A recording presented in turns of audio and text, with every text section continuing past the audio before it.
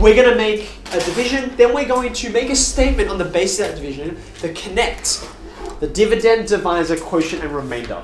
Okay, so let's do the division first. There are my 2 bits, the polynomial I'm going to divide by, which is really the dividend. This is what I'm dividing by, the divisor, so that's why I call it D. What you end up with often is called P for polynomial, so at least I don't have 2 things that are both called D for dividend and divisor. So let's get the important bits down. Firstly, coefficients of the actual polynomial. 2, -1, 0, because there are no x squared terms. -3 and -5. Quite a lot of negatives in that. Okay. And then I want the 0 of the divisor. The 0 of this guy, which is 2. Okay. So I'm ready to go. I need my first step, which is just going to be to write down the, give me a name, what's it called? The leading coefficient. Remember we said things get names in proportion to how much they get used. I keep talking about this number. It'd be great if it had a special name. That's why it does have a special name, right? So I'm going to write down the leading coefficient, and then here comes my repeating step, my multiplying and adding. Multiplying and adding. Ready? Blink it, you'll miss it, okay? Multiply, add, multiply, add, multiply, add, and multiply, add. Like seriously? Like I'm still writing down the question if I'm doing this by long division, okay? Just because it takes me so long to write down the x's and what have you, okay? So there's the coefficients of what I need. I was dividing degree 4 by degree 1, so I should end up with degree 3, okay? So this is 2x cubed plus 3x squared plus 6x plus 9 with the remainder of 13, and I'm home. Okay. So this conclusion, this summary statement I'm going to make, I have mentioned it before, it's what we call the division transformation statement. I'll write that down. The division transformation. Okay? And I've written it down a couple of times, I just haven't stated its name. Okay? So it's saying the original polynomial is divisor times quotient plus remainder. Let's do that again. Divisor times quotient plus remainder. Okay? How does it look? Are you happy? Again, I can very quickly confirm that I did it right, because when you have a look at the only constant term you're going to get out of this, right?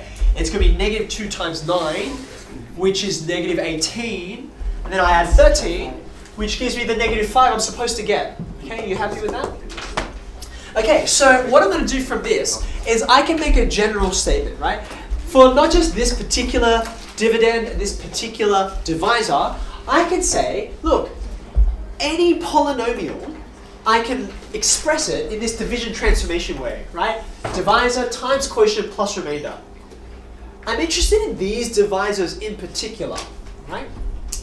Now I want you to have a look at this for a second. If I take this guy, because of the way I factorize that little chunk at the beginning there, right? Watch what happens if I substitute in the value a, right? Let x equal a and then see what unfolds, okay? Because of the way I factorize this first bit, you end up getting a take away a. Right? Do you see that? Like I've just substituted in a's everywhere I see x's, and there were just 2 spots, right? You notice that? So being that I've got a take away a at the start there, what happens to that first expansion? It just becomes 0, right? It disappears. In fact, all you get left with is the remainder, right? R. P of A equals R. In other words, like what is R? The remainder after I've divided, right? So here's my statement, and this is a theorem because it's so important. In other words, P of A, if you put in A, if you substitute it into your original polynomial, right? That's the remainder if you divide by x minus a, right? If I divide by x minus 2, then if I were to go back to this original polynomial and say, well, what's p of 2? Okay, let's actually just crunch this out. I'm going to get 2 times 16 minus 8 minus 6 minus 5. That's 32 take away, that's minus 14 minus, minus 19, which is 13, right? Which is the remainder that I got before. Always a bit of a relief when my mental arithmetic works, okay? So you can see, If what I really wanted to know was the remainder, and you'll see why I want to know that in a second, then I don't have to go through this whole division. Synthetic's fast, but it's still time consuming, right?